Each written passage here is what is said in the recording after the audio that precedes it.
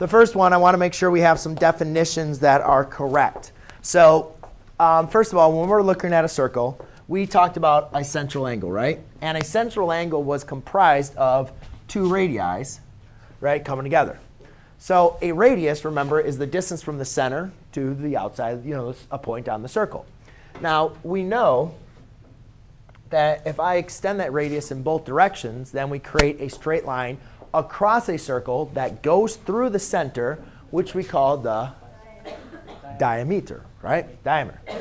Now, this is a special type of what we call a chord.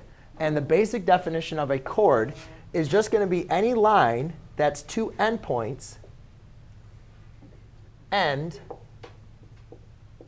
on the circle. So a chord is pretty much a straight line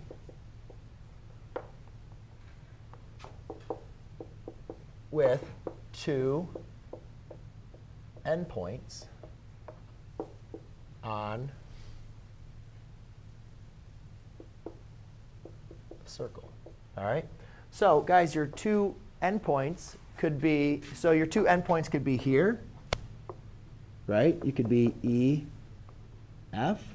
It could be G, H. These are all examples of a chord. It could be something like this, S, T. Those are all examples of a chord. All right? Anytime you're drawing a line that has two endpoints on the circle, that's going to represent a chord. And remember, the most famous chord that we talk about is the diameter, because there's only one. You can have the diameter only going one time. That's going to go through these two endpoints and go through the center. All right? So, correctamente. A diameter is a